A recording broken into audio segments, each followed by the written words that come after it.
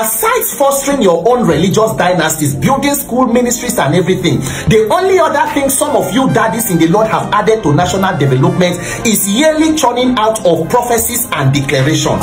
Nigeria, this year thy glory is upon thee, is your year of abundance, and that, amen. That year, 800 people killed in Borno, 1,000 killed in Plateau, people killed in churches in Taraba, in Benue, 1,000 displaced in Benue, a church attacked in Francis Xavier in Owo, everything, a bus loaded with Christians going to camp or going to convention, kidnapped with men of God.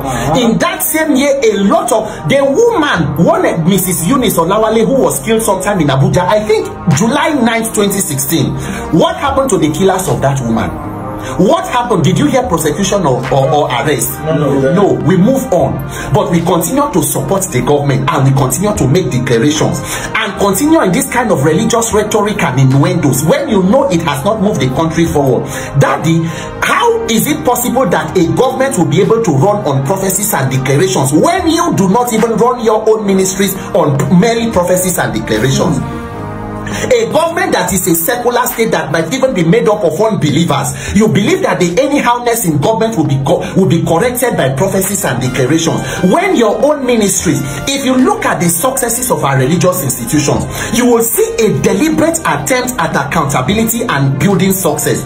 Have you seen any church university come to say that we are prophesying that this year we will have 1,000 first class graduates? No, there is a track record. The instructions, it comes from general overseer, AGOs, provincial, zonal, parish, well aligned. You see that there is deliberate attempt to build success, but somehow you believe that government will be able to run on prophecies and declaration.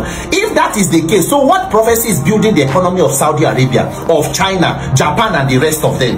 Even Israel does not protect its nation by prophecies and declarations. And then you continue, you declare upon us, you are led with pillar of cloud by day and a pillar of fire at night. But daddy, amen. But daddy in the Lord, you are not only using pillar of cloud by day. Aside pillar of cloud, we are also using bulletproof SUV. So you are using double factor authentication. If bulletproof SUV does not, if the pillar of cloud does not work, the SUV must protect you. Aside that, you also have armed security men protecting you, protecting your wife, mama, protecting your children, extended and nuclear family. But we are only able to use the pillar of cloud by day. And I'm not against people protecting their lives. If you are a public figure, you should take your personal security seriously. But my dear brother, no life should be more important than the other. We are all the same human beings under God. If God gives you the opportunity to enjoy such luxury and affluence, the honor should be on you. You should have the moral and spiritual obligation, my daddy in the Lord, to at least help us, that you hold leadership accountable, that they do what they need to do, so that at the minimum, we, your own flock, and the average citizens who may not be able to afford the sophisticated security that protects you, we should be able to live in safe communities and neighborhoods. How about now, daddy? The unanointed should not die as a result of bad government, while the anointed continues to befriend and, romance with the same politicians who put the unanointed in that precarious situation. When you see the statistics in the nation, how does it bother you? You see, as I am reading even on news on this thing today, 15 million children out of school, an entire generation of people have no opportunities to be educated. And it is not a problem to you. Maternal mortality, child mortality, all of the issues, sexual violence and the rest, child labor. People are risking their lives through Sahara Desert to leave this country, and you come out to keep telling us that we should do this, we should, Saul will come, David will come, we should help support the new government. Daddy, where exactly is your humanity?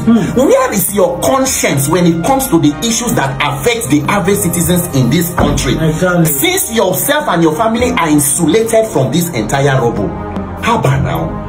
As we are seated here talking, you are Muslim, he's Christian, I am Christian. But looking at your face, I do not relate with you whether you are a Muslim or you are a Christian.